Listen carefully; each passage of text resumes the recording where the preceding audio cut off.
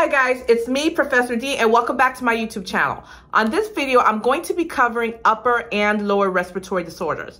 Before I get into the questions, guys, if you haven't done so already, please don't forget to like and subscribe below. Don't forget to go ahead and check me out on TikTok and Instagram. My handle is still the same, Nexus Nursing. I also have audio lessons available on my website. If you're a current student and you're really struggling with the content and you want to hear my voice teaching you this information, check me out at nexusnursinginstitute.com.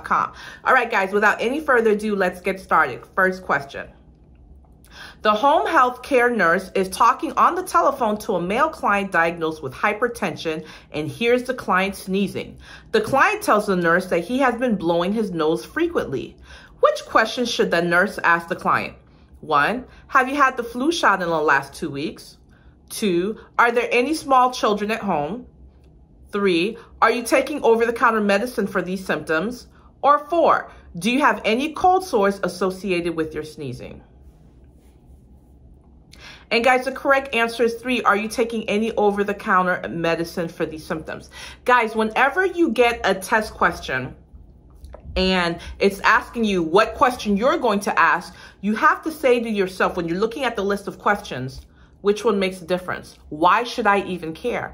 And the reason that you need to care if that client's taking any over-the-counter medications is because if you go back to the question, it says the client has hypertension. Okay, it says they have hypertension and that they're sneezing. If that client has hypertension and they're taking something over the counter to help with their sneezing, such as what? A decongestion, that can make the hypertension be even worse. It can make the patient's blood pressure go even higher. That's why we care if they're taking anything over the counter. This is the reason why we're going to be asking this question because, oral decongestions. Guys, oral decongestions causes vasoconstriction. That vasoconstriction, which will help decongest that patient's nose, will also increase the blood pressure. Now let's look at our other choices. Choices 1, 2, and 4, asking if they had the flu shot, if they had children, small children at home, have they had cold sores? That has nothing to do with that patient's hypertension and the sneezing. You are expected to connect hypertension and to know that any, over-the-counter decongestions can cause the blood pressure to go even higher. So that's why that's your concern. All right, guys, second question. The school nurse is presenting a class to students at primary school on how to prevent the transmission of the common cold virus. Which information should the nurse discuss? 1, instruct the children to always keep a tissue or handkerchief with them. 2, explain that children with current immunizations will not get a cold. 3, tell the children that they should go to the doctor if they get a cold. Or 4, include a demonstration of how to wash hands correctly.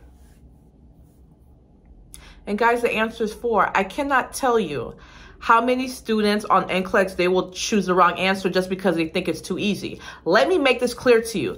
The number 1 way to prevent the transmission of infection is always going to be to wash your hands. Every single time, guys. Washing the hands. So that's why number 4 is the correct answer. Now, choice 1, telling them to always keep a tissue or handkerchief with them. Okay, that's great advice to give the children, but that's not going to prevent transmission. That's not going to help prevent transmission. Choice 2, telling them that if they get their shots, they won't get a cold. Well, that's a lie. That's not true. And choice 3, telling the children that they should go to the doctor if they get a cold. Well, these are children. They can't just get in their car and hop to go see a doctor. First of all, that's a conversation you'd be having with the parents. And number 2, the common cold, it's a virus. So the common cold will come and it's going to go. The only thing that we can treat are the symptoms. So the question is about preventing the spread of infection. It's going to be hand washing, hands down, every single day of the week. The client has been diagnosed with chronic sinusitis. Which signs and symptoms would alert the nurse to a potentially life-threatening complication? 1, muscle weakness. 2, purulent sputum. 3, nuchal rigidity. Or 4, intermittent loss of muscle control.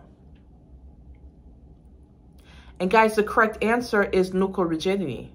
There are not too many diseases or disorders that we see nuchal rigidity. You see nuchal rigidity, what should you be thinking? Meningitis. This is a life life-threatening disease. Okay, that's what you need to be thinking about. Now, let's look at our other symptoms, guys. One, muscle weakness. You know, muscle weakness is a sign and symptom of something like myalgia. 2, purulent sputum. That's a sign and symptom of a lung infection such as pneumonia. 4, intermittent loss of muscle control. That's a sign and symptom of MS. But when we're talking about life-threatening, nuchal rigidity, because when you see nuchal rigidity, your mind needs to be going to meningitis, okay? Or, you know, some patients have, let me go back, because meningitis has nothing to do with upper or lower respiratory symptoms, but since I mentioned meningitis, I want to make sure I tell you this because they love asking about this as it pertains to meningitis. If you even suspect a patient has meningitis, the very first thing you're going to do is put that patient in isolation. That's the first step. The next thing you're going to do is get orders for the blood culture. You need to draw the blood culture, and after you draw the blood culture, give the patient antibiotics. We're not going to wait for the culture to come back before we give the patient antibiotics, because remember, cultures take a couple days to grow for us to figure out what bacteria is growing, what medication the patient's going to, what antibiotic the patient will be sensitive to. You are going to give that antibiotic right after you give the culture, but it's important to draw the culture before you give the antibiotic. When it comes to meningitis, isolation, draw cultures, then antibiotics when it comes to meningitis. All right, guys, so moving on. The client diagnosed with tonsillitis is scheduled to have surgery in the morning. Which assessment data should the nurse notify the healthcare provider about prior to surgery? 1, the client has a hemoglobin of 12.2 and a hematocrit of 36.5. 2, the client has an oral temperature of 100.2 and a dry cough. 3, there are 1 to 2 WBCs in your analysis. Or 4, the INR is 1. And the one that you're going to call the doctor about is going to be that temperature, number 2, the temperature of 100.2 and a dry cough. Those are signs and symptoms of infection. If that patient has any signs and symptoms of infection, that surgery is going to be canceled and it's going to be rescheduled when that patient's asymptomatic. We do not do surgery on patients that are infectious. Very important, guys. That surgery is going to be canceled. Next question. The influenza vaccine is in short supply. Which group of clients would the public health nurse consider priority when administering the vaccine? Excuse me. 1, elderly and chronically ill clients. 2, childcare workers and children younger than the age of 4. 3, hospital chaplains and healthcare workers. Or 4, school teachers and students living in a dormitory. And guys, while all of these are great choices of patients that should be getting the flu vaccine, everyone should be getting the flu shot. If you have to choose between a group of people that only one of them can get the flu shot, it's going to be your elderly, your geriatric patients, and your patients that are chronically ill. So the correct answer, guys, is going to be number 1. You're older than your 65 or older group, and your patients with chronic conditions such as asthma or sickle cell, those patients are the ones that you are going to have them get the flu shot first, because their body will not be able to handle that virus. Okay? Next question. The client diagnosed with influenza A is being discharged from the emergency department with a prescription for antibiotics. Which statement by the client indicates an understanding of the prescription? 1, these pills will make me feel better and I can return to work. 2, the antibiotics will help prevent me from developing a bacterial pneumonia.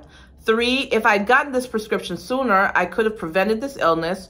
Or 4, I need to take these pills until I feel better so that I can stop taking the rest. And guys, the correct answer is 2. The patient's taking these antibiotics to prevent a secondary infection such as bacterial pneumonia. Think about it. What does the patient have right now? Viral pneumonia. Well, we can't do anything with a virus, right? There's no cure. It's a virus. It needs to come and go. All we can do is treat the symptoms. However, when that patient has viral pneumonia, they can develop a secondary pneumonia, which is bacterial pneumonia. Bacterial pneumonia we can do something about, and that's why that patient's getting antibiotics. We want to prevent them from getting bacterial pneumonia. Because with that viral pneumonia, it hurts for them to even take deep breaths. So the patient's not taking deep breaths. They're coughing all over the place. It's easy for those secretions that are just sitting there for bacteria to grow, and the patient develops bacterial pneumonia. Now let's look at our wrong answer choices. 1, these pills make me feel better fast so I can return to work. Excuse me? You have the flu. You need to be home and resting for a solid 10 days. Don't go back to work. What, so you can infect everybody else? Wrong. Choice 3, if I had gotten the prescription sooner, I could have prevented the illness. No, antibiotics do not prevent viral infections. Antibiotics don't even treat viral infections, so that's wrong. Choice number 4, I need to take these pills until I feel better. You guys already know the answer to that. Whenever it comes to antibiotics, what is the number one thing we always teach patients? To take the full course of antibiotics, because if they don't, that bacteria can grow faster and stronger and be resistant to antibiotics. So we teach the patient to take the full course as ordered. Next question. Which nursing task could be delegated to an unlicensed nursing assistant? 1, feed the client who's post-op tonsillectomy the first meal of clear liquids. 2, encourage the client diagnosed with a cold drink. Encourage the client diagnosed with a cold to drink a glass of orange juice. 3, obtain a throat culture on a client diagnosed with bacterial pharyngitis. Or 4, escort the client diagnosed with laryngitis outside to smoke a cigarette. And the correct answer is 2, encouraging the client that's diagnosed with a cold to drink orange juice. That client has a cold. What is a cold? That's a viral infection. So a UAP can encourage the client to drink orange juice. Orange juice is full of vitamin C to help them fight that infection. Wonderful. Now let's look at the wrong answer choices, guys. 1, feed a client who's post-op tonsillectomy their first meal. Excuse me? That patient just had surgery here in their throat and they're having their first meal. Who's responsible for feeding that patient? You, the RN, because you have to assess that patient. You have to assess their gag reflex, because if that gag reflex is weak, there's a chance of that patient aspirating. So the UAP will not know what to assess. So you are not going to give that to the UAP. So that's wrong. Choice number 3, obtaining a throat culture on a client diagnosed with pharyngitis. You, the nurse, you're going to get that throat culture, because when it comes to throat cultures, we tend to get lots of false negatives. So we need the nurse to be the one doing the throat culture so it can be done correctly. Choice 4, escort the client diagnosed with laryngitis to go out and do what? To smoke? Do we ever encourage our patients to smoke? No. So we're not walking with that patient. We're not escorting them to go smoke anything. Absolutely not. Absolutely not. Absolutely not. No smoking. So the correct answer is going to be choice number 2, guys. Come on, get it together. You know you're not going to walk that patient outside to go get a smoke. Stop it. All right. Next question. The nurse is assessing a 79-year-old client diagnosed with pneumonia. What signs and symptoms would the nurse expect to find when assessing the client? 1, confusion and lethargy. 2, frothy sputum and edema. 2, high fever and chills. 3, frothy sputum and edema. Or 4, bradypnea and jugular vein distension. And the correct answer, guys, is number 1, confusion and lethargy. Why confusion and lethargy? Because we're talking about pneumonia. The classic signs and symptoms that we see in pneumonia will be coughing, difficulty breathing, right? Those types of things, fever. But confusion and lethargy, go back to the question, how old is the patient? 79. Remember, when it comes to the geriatric patients, guys, when they have infection, those classic signs and symptoms of infection that we normally see, when it comes to the geriatric community, those signs and symptoms tend to be blunted. And the first sign and symptoms of infection that we tend to see in the geriatric community is what? Change in level of consciousness, confusion. A patient who is otherwise awake, alert, oriented ×3 all of a sudden thinks you're their grandmother. Okay, so confusion, lethargy. Why? Because the patient is an older patient. Now let's look at our wrong answer choices. I'm sorry, I keep scratching my eye because I feel like I got something in there. All right, guys, look at the wrong answer choices. Number 2, high fever and chills. Those are the classic signs and symptoms of pneumonia, but we see those in younger patients, not the geriatric patients. Choice 3, frothy sputum and edema. Where do we see this? In patients that are going through heart failure. Choice number 4, bradypnea and jugular vein distension. Well, In heart failure, we actually see tachypnea. The breathing starts to increase. So we see tachypnea and jugular vein distension in patients who are going through heart failure. So for this pneumonia in the older adult, we're going to see a change in the level of consciousness. We're going to see confusion and lethargy. The nurse is planning care for a client diagnosed with pneumonia and writes a problem of impaired gas exchange.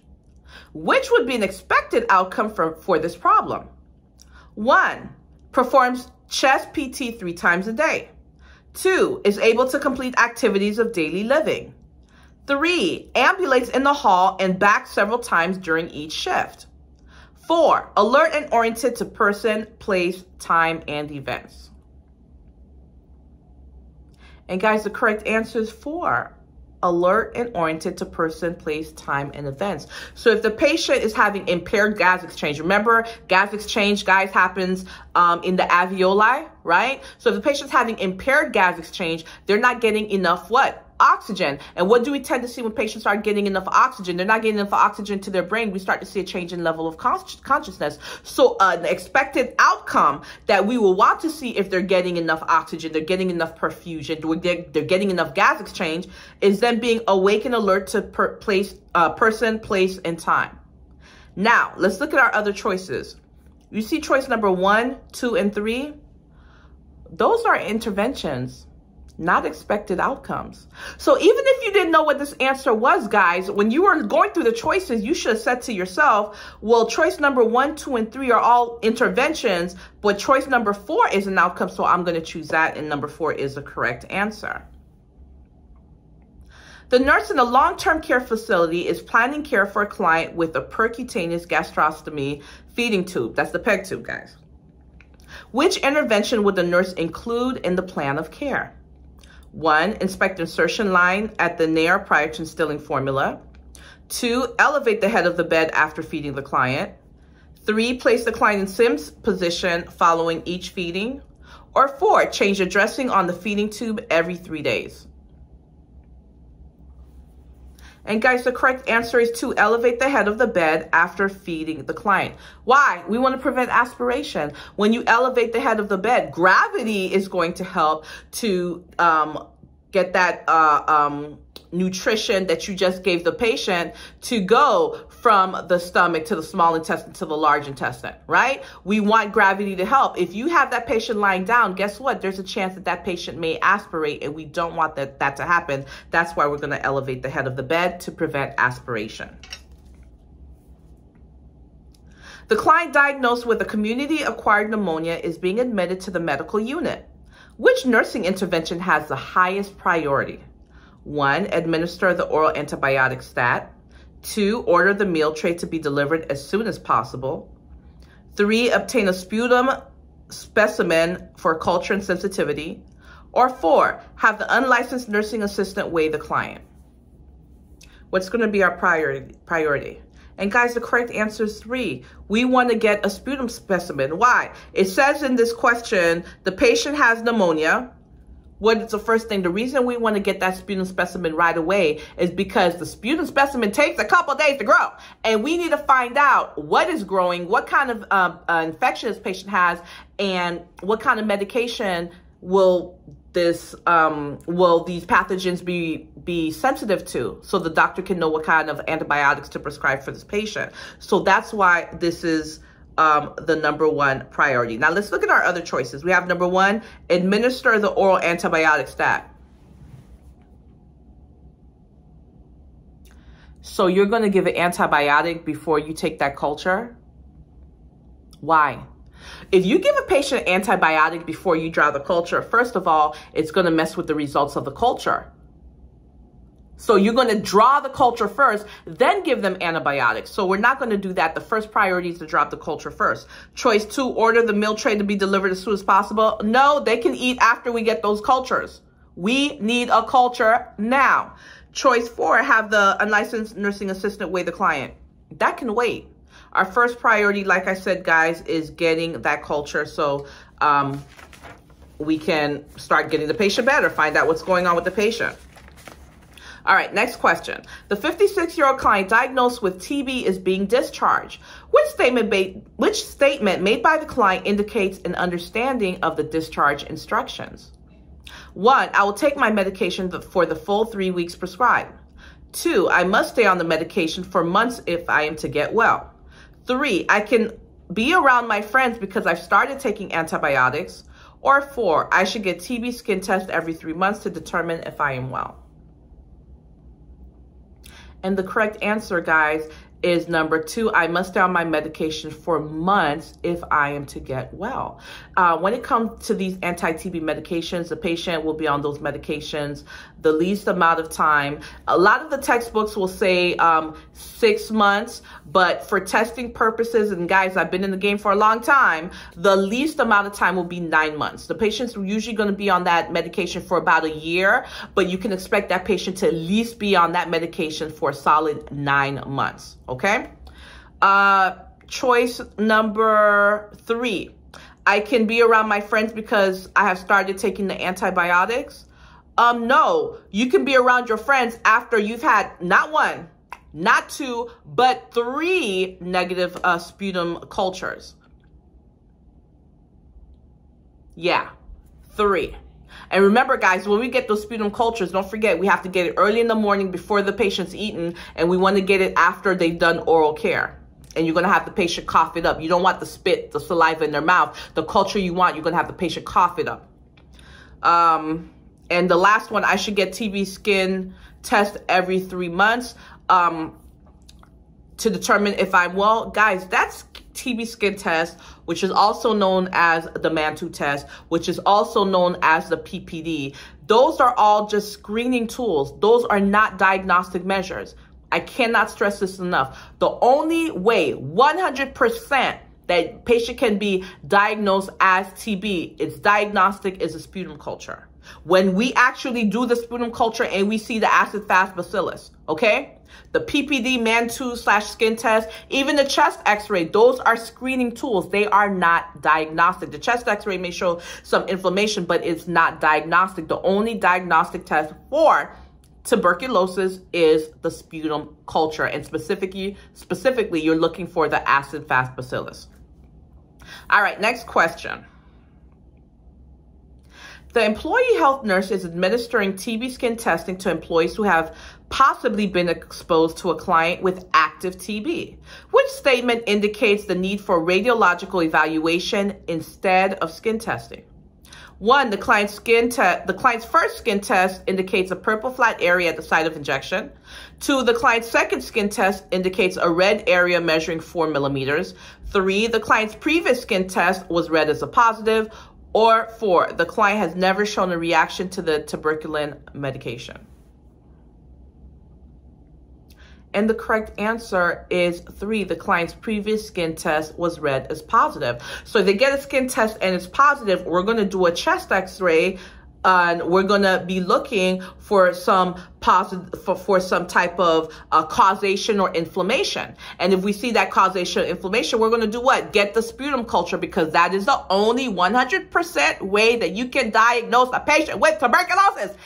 Guys, the reason I keep saying this to you is because I promise you, this question has been shown on NCLEX over and over and over again.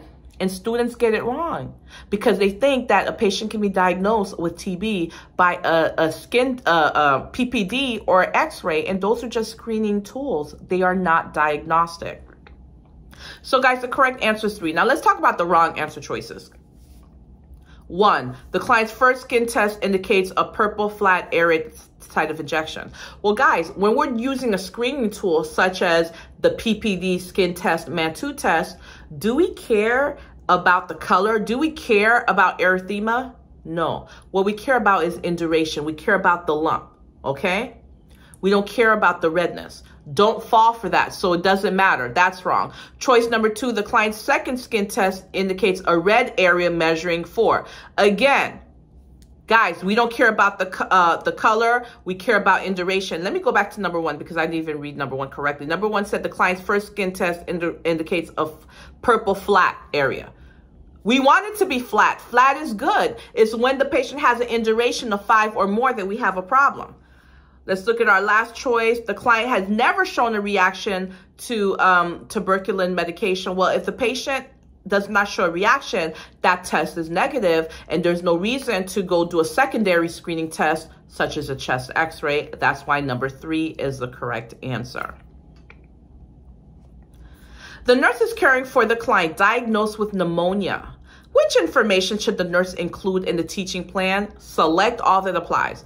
Guys, how do we treat select all that applies? As true or false? Let's go. Number 1, place the client on oxygen via nasal cannula. True. They have pneumonia, infection of the lungs. They're going to need oxygen because when you have infection of lungs, it hurts to even breathe. So you think that patient's going to be deep breathing? Absolutely not. They're going to need supplemental oxygen.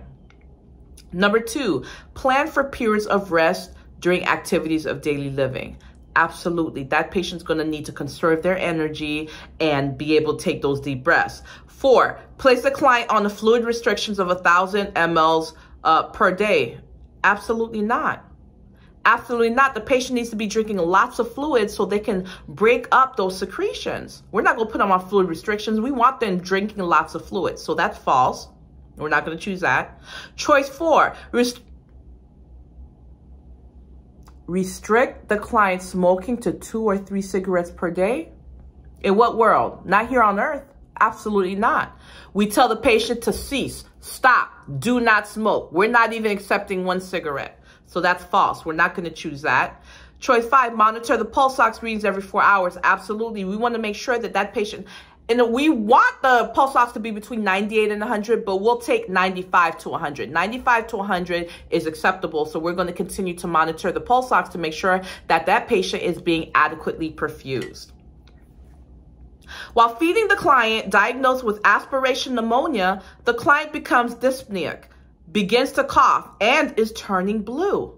Which nursing interventions would the nurse implement first? 1, suction the client's nares. 2, turn the client to the side.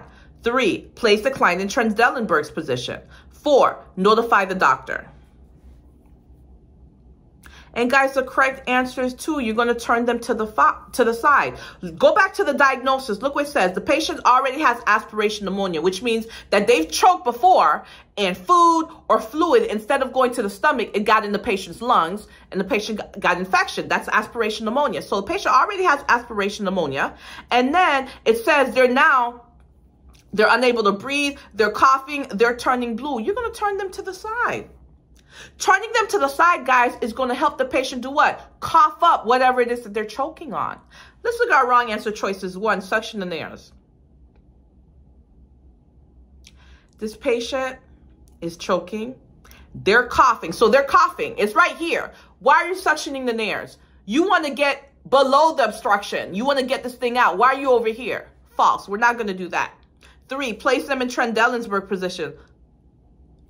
While they're choking, you're going to make the matter worse. Absolutely not. That makes no sense. You're going to increase that patient's risk of aspiration. Why would you put them in Trendelenburg? That's wrong. And then choice number 4, notify the doctor. Yeah.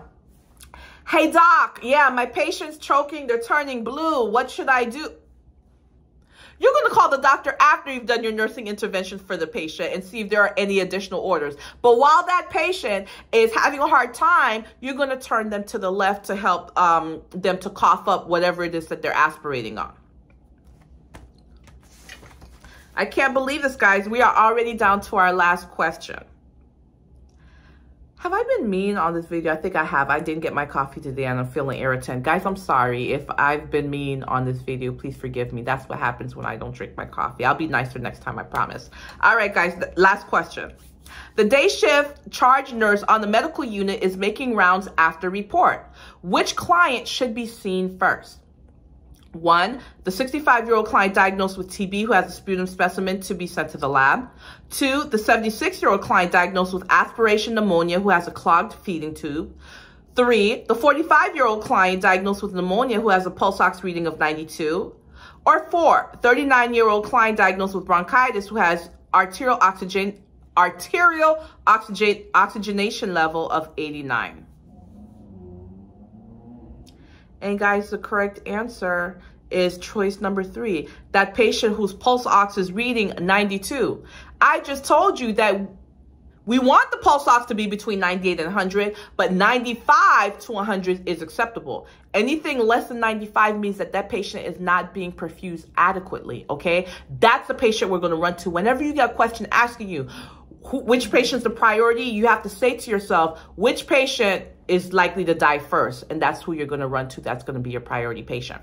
All right, guys, I hope this video was helpful. If you want to see more upper and lower respiratory disorders, please go ahead, leave me a comment, or if there's something else that you'd like to see me cover or just cover more of, leave me a comment, let me know, and I'll make sure I add it onto my list to cover those questions for you. Please do not forget, guys, I have audio lessons available on my website right now, www.nexusnursinginstitute.com. Also, be sure to check me out on all my other social media platforms such as Instagram and TikTok. The handle is still the same, Nexus Nursing. Thank you so much for watching this video, and you'll see me on the next video.